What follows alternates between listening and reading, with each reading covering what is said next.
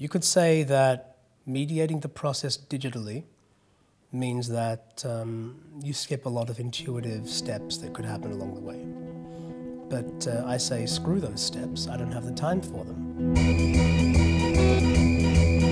I don't really believe in rules at all, but I sort of put this little rule in there was going to be no drawing at all.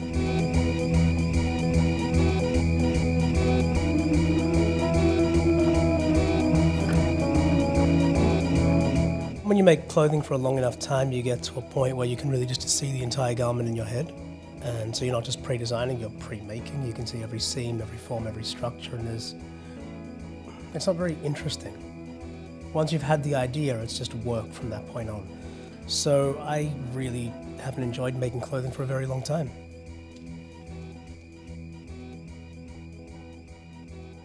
Intuition is something that just happens.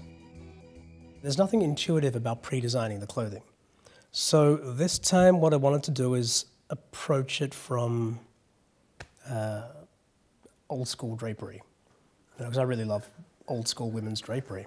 So we built a small scale model, and we basically just drape directly onto the form and use a live action video camera and a projector to project it onto the wall, so we could see pretty much what we were doing real time, what it would look like in full size. The really nice thing about working on the half-scale mannequin is that you don't really have a lot of room to move. You have like about 50 centimeters of body and leg and shoulder and neck, and it really minimizes the amount of detail and overthought that you can put into something.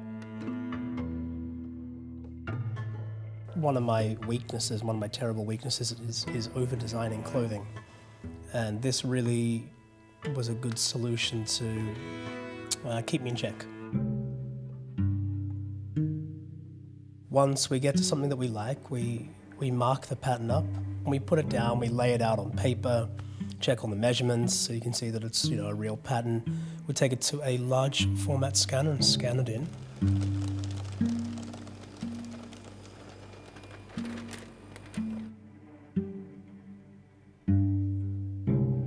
We import it into Illustrator and we vectorize the pattern by hand, and then we export that to the laser cutter. Safety's on.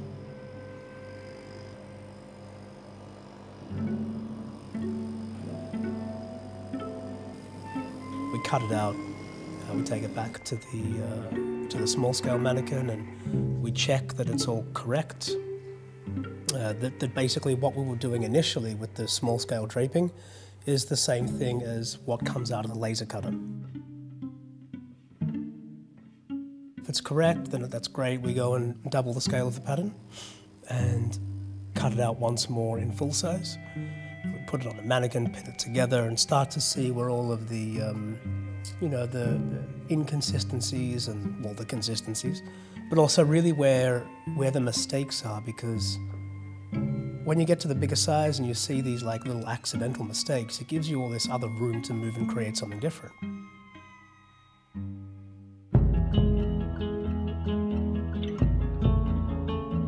When you go to the full-scale size, there are things that don't work, and you can use those to take it further. We haven't refitted this one to you yet, have we? A large-scale garment is, the same sort of thing, but it works on the body. The really great thing about working with this technique is that it completely speeds up the process in such a way that you're not marking a pattern onto the fabric, cutting it by hand again and again. Each time you have to check something or alter a pattern, it's just like out of the laser cutter. And it is really precise. So it speeds up what we're doing massively, as well as multiplying the precision.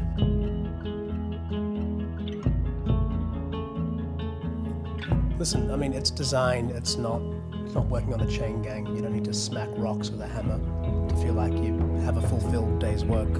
Pressing a button is okay. The robot's not designing for you, it's just helping you do it faster.